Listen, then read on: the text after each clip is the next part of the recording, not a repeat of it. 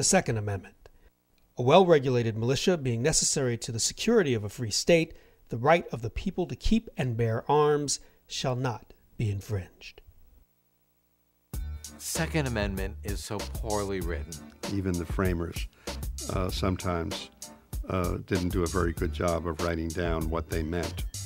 And the problem with the Second Amendment is that you can't quite tell whether what it means to say is we want to protect the states that have like a National Guard or a state militia from the federal government, or it means everybody's entitled to have a gun.